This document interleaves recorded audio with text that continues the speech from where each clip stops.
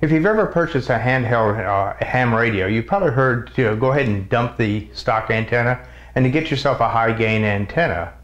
Well, they say the high gain antennas are better than any stock antenna, and there may be a little bit of truth in this, but I'd still take those words with a grain of salt.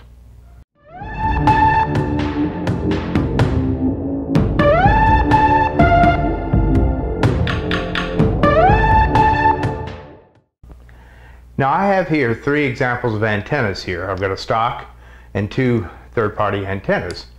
This is a stock antenna from Anytone 878. It's a little bit rigid. It's about 6 inches or so long. It's marked as a high gain antenna, and for the intent and purposes, this is a good antenna.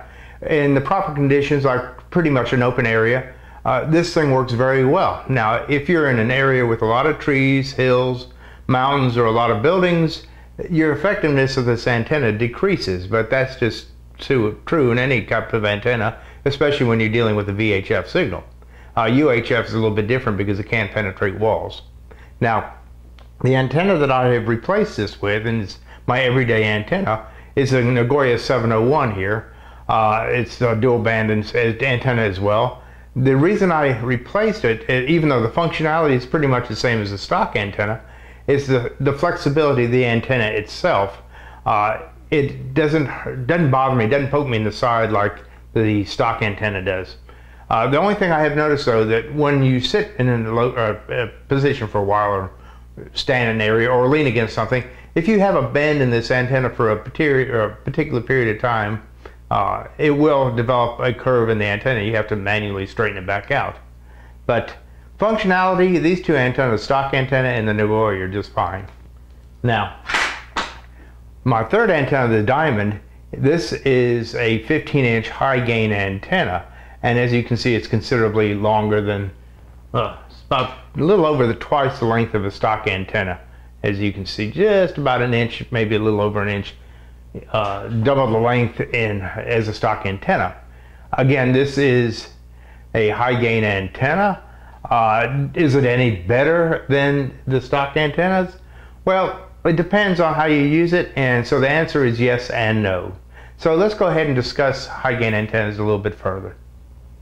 Now, a high gain antenna, which is also known as a directional antenna, is an antenna with a narrow radio beam that is used to increase the signal strength. These antennas can provide more precise targeting of a radio signal, and that's why they work well in long distance communications.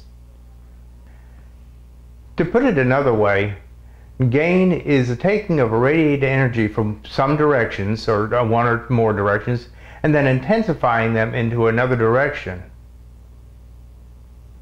But are they all what they are touted to be? Yeah, maybe so. But again, their magical powers may just be part of the industry's marketing scheme.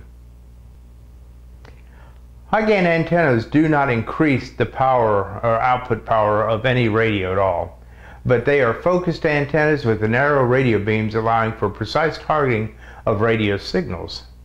This antenna is used in not only space missions, but works equally well in flat open areas where the geography or other structures cannot block radio waves.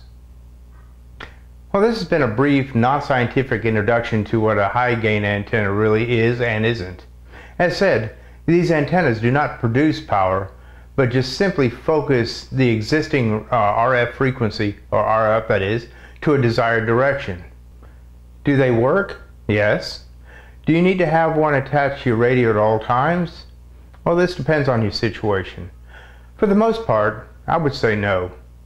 But they're handy to have around should you find yourself on the outskirts of a signal or just outside the footprint, and you need to push more of your signal toward your intended target. Personally, I'd prefer to have a shorter antenna on my radio than try to manage a monster 15-inch antenna whacking me up inside the head or up under the arm. Have I used them? Yes. And do they work? Yes. But I only use it when I find it necessary. Well, thanks for watching, and I hope I have demystified the high gain antenna somewhat. If you feel so inclined, please give it a thumbs up and subscribe to my channel. And that way you'll be notified of future videos. Until then, 73, this is Steve, K4SRF, and I hope to hear you on the airwaves.